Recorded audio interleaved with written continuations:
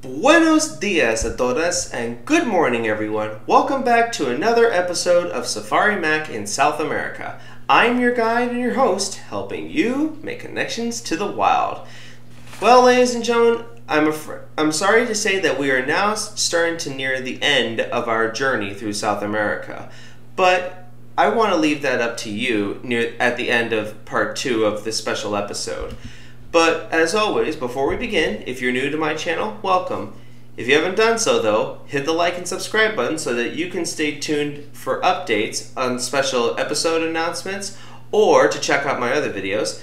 Check out my Facebook page where you'll find interesting animal facts, updates from conservation projects all over the world, and also if you have questions about anything that you want to send me an email, you'll find my address down in the description below. But today, we're taking a flight once again, so we're not going back up to join the Andean condor, but we're joining a more iconic species of South and even Central America.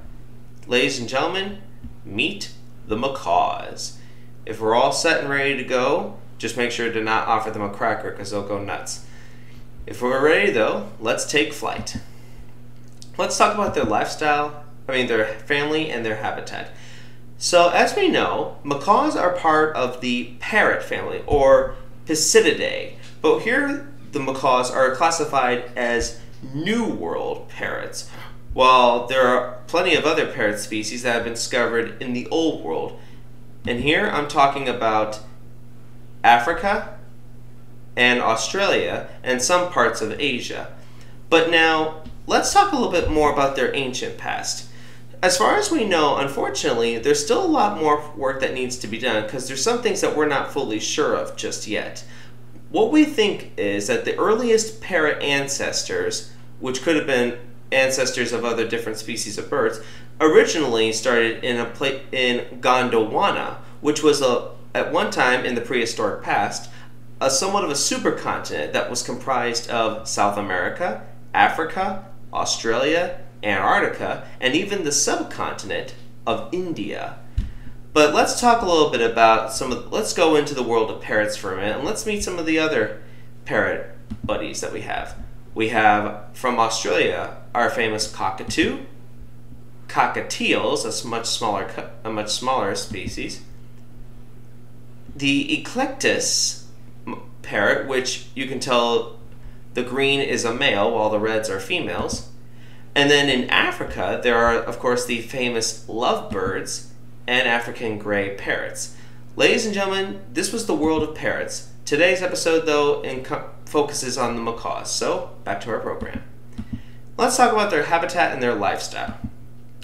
Now, apart from the rainforest canopy, these birds can also be found in different woodland areas as well as savanna-like habitats. That's right, it's not always a jungle out there.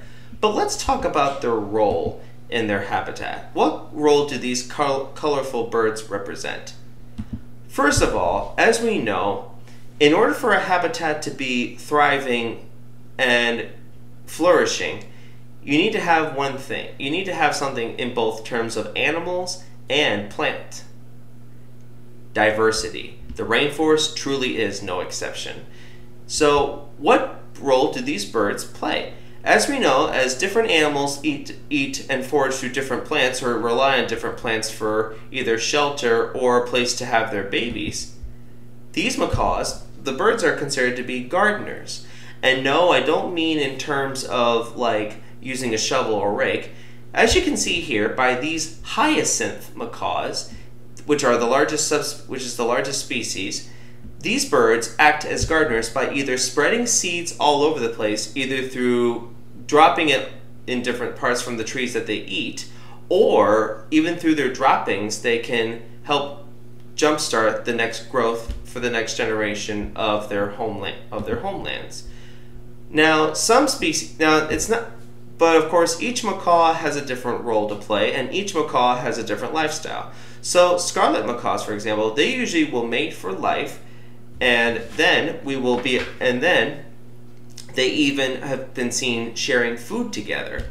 So what they do is, when it's time for them to lay their eggs, they usually go into a tree cavity where it's completely dark, and just big enough for the parents to squeeze through, and they usually lay around 2 to 3 eggs, which the females and males will incubate, and then 3 weeks later, after they hatch, they begin to open their eyes.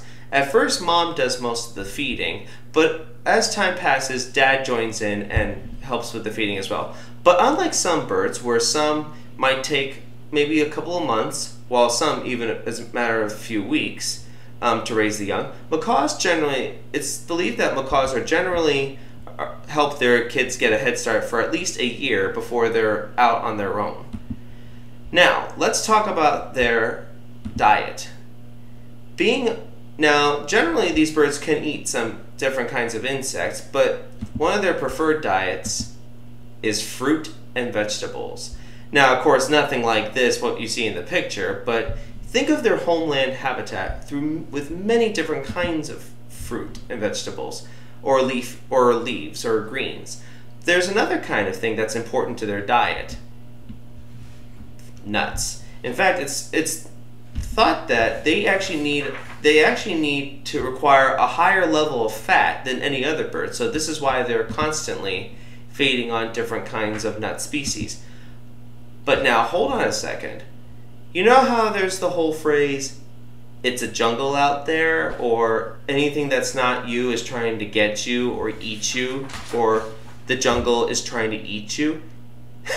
In a sense, especially if you don't know what you're doing out there, it kind of is. You see, the different kinds of plants in this habitat all contain different kinds of toxins and tannins that, if left unchecked over time, will ultimately kill these birds. But now, it's been believed that as a result of this, the birds often go to these clay pits or banks to eat and nibble on the clay, which can help with digestion as well as balance out the toxin levels in the different kinds of vegetation that they eat. However, there are new studies that think that this isn't true, or that they say otherwise. In the end, more research and study needs to be done in order to fully be sure. So, South America is one of those big ultimate places that so much needs to be discovered, similar to our oceans. We seem to be knowing more about our Earth's moon than we do about everything on our own planet. So more research needs to be done, and ultimately in time we'll be able to get our answers. Hopefully, though some scientists usually end up getting more questions than answers. That's just what shows how wondrous nature really is. Let's talk about their place and their role, or their influence, in human cultures. Now here I'm not talking about being about Polly-want-a cracker. I'm not talking about them being pets. Let's talk about how they really have influenced South American cultures. So, for example, these people, the Inga tribe of Putamo, Colombia, actually revere these birds as symbols of grace and ease. And he's even said to be the guardian and the protector of the air elements and of the winds, carrying prayers to the heavens. While the Bororo people of Brazil consider these birds to actually be messengers to the gods.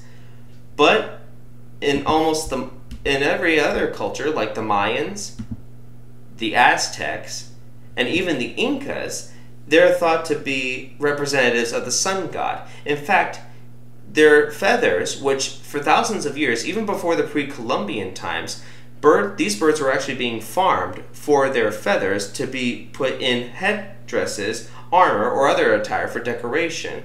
They even would mimic these birds using different materials as a tribute. Ladies and gentlemen, I'm afraid that's all the time I have left for today's episode. But as always, thank you for joining me, and be sure to tune in next week for part 2 of the Macaw, where we'll uncover even some more special secrets. But until next week, get out and explore, make your own discoveries, and until next week, this is Safari Mack, and I'll see you all out there in the jungles of South America. Adios!